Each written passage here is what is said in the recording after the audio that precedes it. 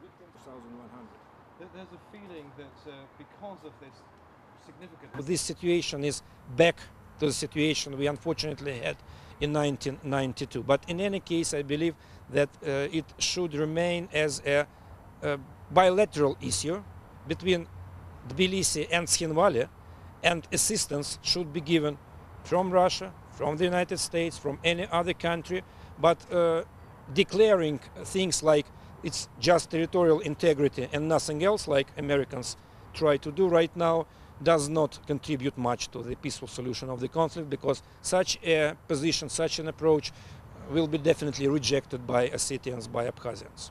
In excess of 2,000 dead in this conflict, but we're also... The peacekeepers will stay in Georgia, and it is accepted by Mr. Saakashvili and by the French presidency in the European Union.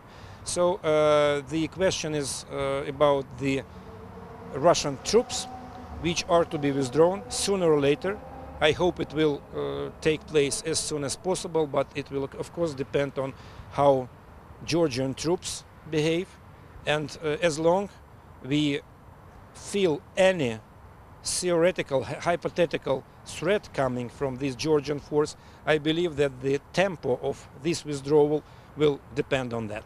So Pre-decided reaction which should not.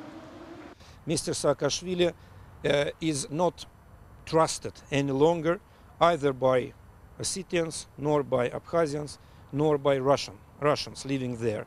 So I believe that it's a mission impossible for Mr. Saakashvili to do anything more right now. He may be supported by the United States, he may be supported by NATO, but either it will be another war, and people living there, and we speak about tens of thousands and maybe hundreds of thousands of people, will be forced with military force to live together in an integral state. Saving human lives, it's about protecting civil population there, it's about protecting, among others, Russian citizens and